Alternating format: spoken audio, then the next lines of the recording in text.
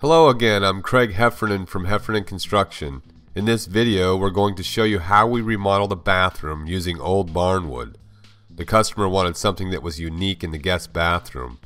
Everything is removed in the old bathroom, including the vanity, the toilet, cast iron tub, and all the wall and floor tile. It's a complete tear out.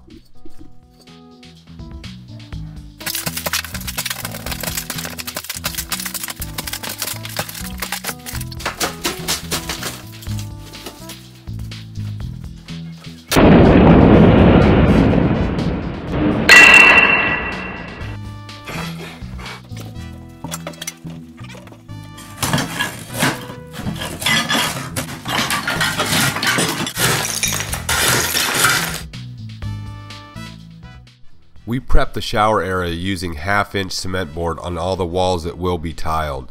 And the floor will receive this underlayment to accept a slate floor. This underlayment is adhered directly to the subfloor with thin set mortar. The slate tiles will be able to be set directly afterwards.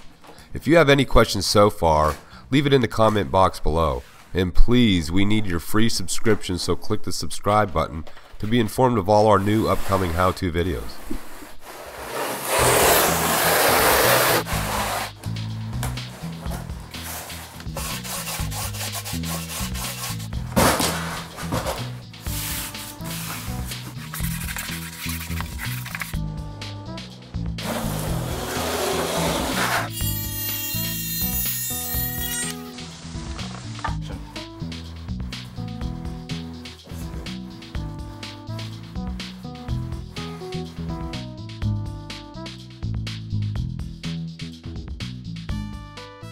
We are ready to set the sub-base mortar. It's a mixture of 4 parts sand to 1 part Portland cement with very little water added.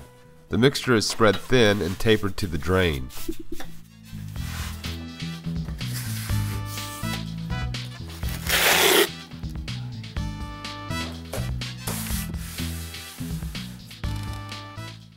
It took overnight for the sub-base to cure, and it's ready for the shower pan.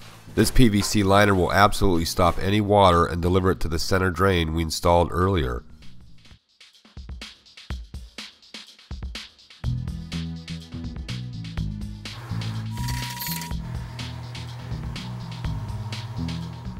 The secondary top coat cement is a dry packed mixture of 5 to 7 parts sand to 1 part Portland with very little water.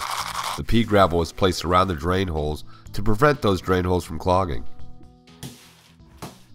I start by packing the mixture around the drain to hold the pea gravel in. The dry pack is then smoothed out and tapered to the drain.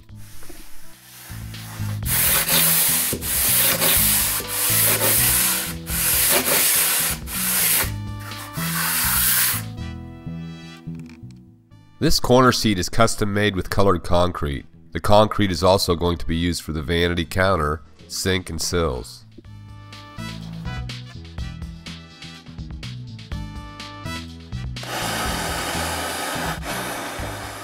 I always wipe my solder joints directly after with a wet cloth.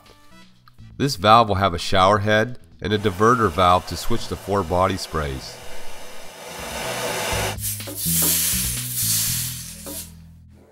We can now finish the rest of the cement board. It is all measured, cut, and fit into place. We fasten the board with these special 1.25" cement board screws.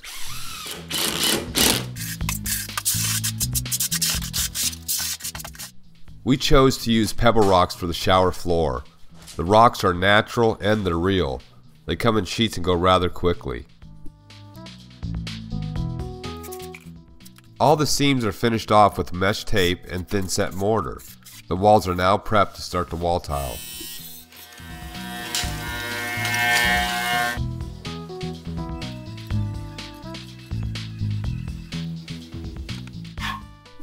The tile will go from the shower floor to the ceiling.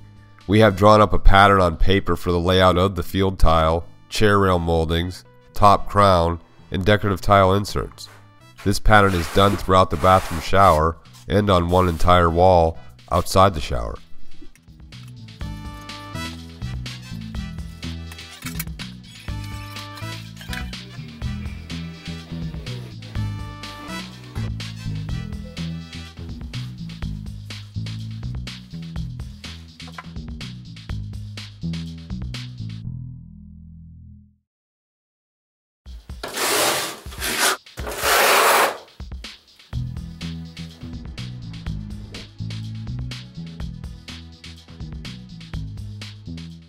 As we finish up the tile and wallpaper, it's time to start the barnwood trim.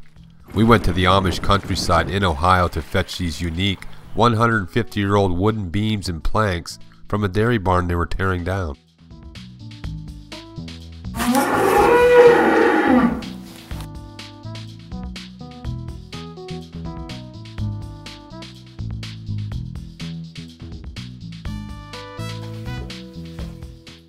It didn't take long to find one of the barnwood beams out of the pile to match the corner, but it did take some time measuring and cutting it to replicate a bearing corner post. The barnwood beams were also quarter sawn into smaller pieces and used for the upper crown moldings. The original barnwood joists and corner bracing were used to create the mirror frame and door casings.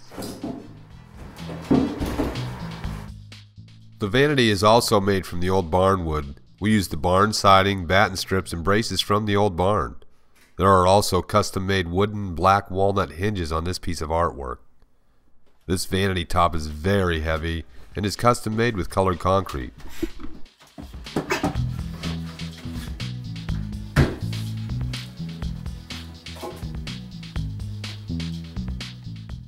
When the barnwood is sanded, it just brings out that texture and color that makes this wood so unique. The actual barn siding and batten strips are used for the wainscoting, while the larger framing pieces from the barn are used for the baseboard and chair rail. Well, there you have it, old barnwood in your bathroom. Thanks for watching, and I hope this video was helpful. I'm Craig Heffernan, and please, it's so important to subscribe to my channel to see my upcoming construction videos.